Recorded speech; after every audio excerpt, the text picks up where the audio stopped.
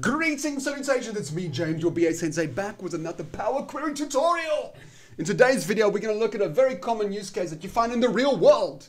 Well, we have various files coming in from different suppliers. In this case, we have some broker statements. All of these broker statements, they have similar kind of data inside, but they have different column names. Some of them have columns we don't need. But what we want to do is we're going to take all of these different formats in this folder and merge it into one, give it all a common column name and merge it into one, and it looks something like this. We're going to do some magic in Power Query, so let me show you how to do it. All right, step one, blank Excel file, go to data and go to get data from file from folder. Select the folder where all your files are in. Yes. Right. This is going to open a little pop-up showing you what's inside of your folder. You can see there are my 3 broker statements, all in Excel format. I'm going to say transform data. That opens Power Query. All right, let's quickly rename this to column list. Right. So what you can see, this very first column represents the binary of the Excel file.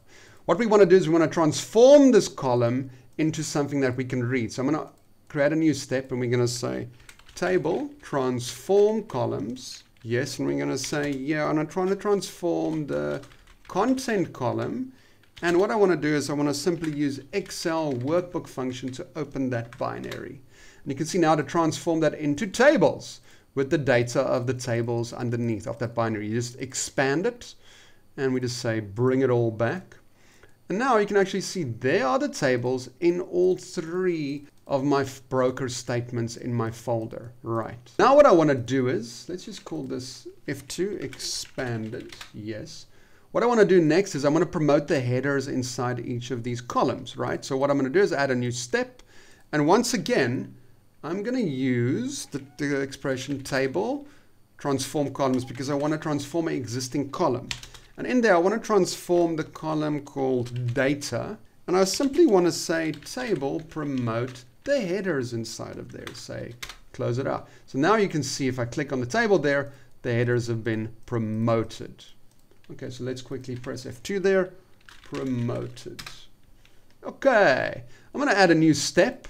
So what I want next is a comprehensive list of all the column names. So what I'm going to do is add a new column. Yes. We'll add a new step and say Table.Combine. Yes, and in there I'm going to say promoted. Yes, but I want to combine everything in the data column and return it like this.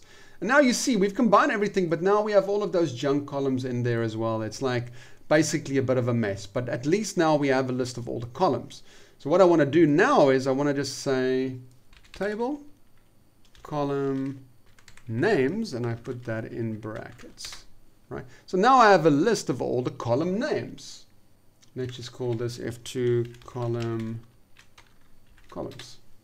List of all the columns. What I'm going to do is I'm going to say go to File and Close and Load, bring it back to Excel. So what we're going to do now is this is our master list of all columns. So what do we want these columns to be actually called in our target data set? So you need to now kind of specify what you want these columns to become. So add a new column. Let's call this Renamed Columns. And these are the new column names. You can basically just have blanks there for all the columns you don't want to include. All right, so once you're done with your list there, you say data and you pull this back into Power Query. So now your master list goes back into Power Query. Let's quickly call this the column renames. Okay, and we can remove all the ones we don't. We say remove empty, the columns we're not interested in. We're actually just interested in these columns. Okay, what I want to do now is I want to now create a new blank query. So go to new query, other sources blank. Let's call this one the broker statement. Yes. In there, I want to refer to my column list, but I want to take everything where we took off here from our promoted step over here. So what I'm going to do, I'm going to show you a very cool trick here. We go to the last step in here and we basically amend this by just adding the keyword meta. Okay, this metadata. And I say I'm going to create a new variable called step. And this last step I want to take off from is called promoted, which is that previous step over there. So I can actually refer to this query, but to a specific step in this query, right? So in my broker statement, I'm going to say, cool, refer to value meta, yes. And I want to refer to my column list query, yes. But let's quickly click there, enter there, and it basically returns that last step there. So all I want to do is I want to see that step. Isn't that cool? So this query refers to another step in another query. That is pretty excellent. That's a cool tip already. Next up, we want to now go in and rename each of these tables, these nested tables in here. All right. Let's quickly look at renaming. I'm just going to take this column here and say new name. This function we're going to use is Table.RenameColumns, and it basically needs a list of lists. It's like the old column name and the new column name. So we need to do something like that with these column names over there. So that's quite simple. In the column names query, I just add a new step and use the function called Table.ToRows to create a list of lists.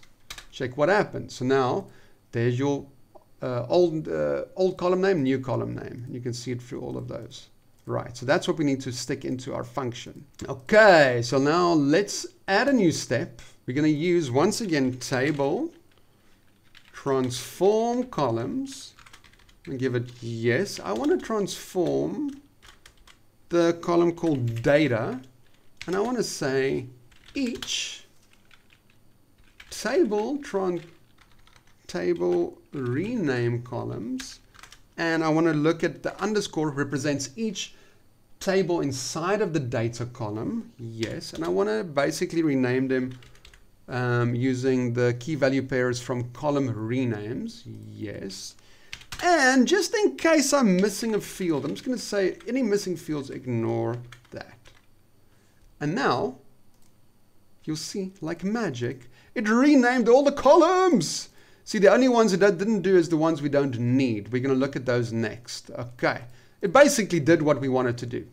Isn't that incredible? Let's just call this renamed. So now what I want to do is I want to get rid of these fields that I don't actually need. Like here we have safekeeping fees and we got profit margin. I don't want those. So I'm going to add a new step. And I'm going to say, let's refer to the column renames. Yes. You can see each of these lists.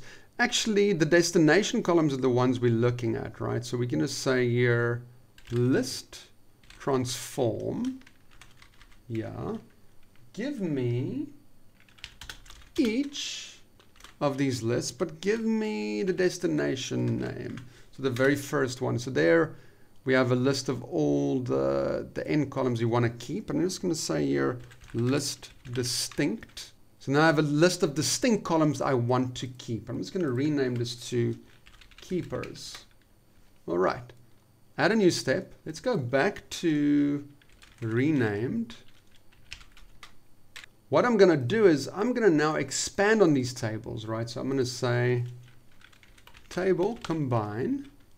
Everything from the data column. Yes. Cool, and it gives me everything, but you can see it's keeping those columns I don't want. All I need to do is, behind that last bracket there, I just say, just show me the keepers. And like magic, it actually does exactly what you wanted. It basically renamed everything from all our broker statements, yes, and only kept the columns that we wanted. So let's quickly just bring that back into Excel. And there we go. We basically just made Power Query magic. Well, your BA Sensei signing out.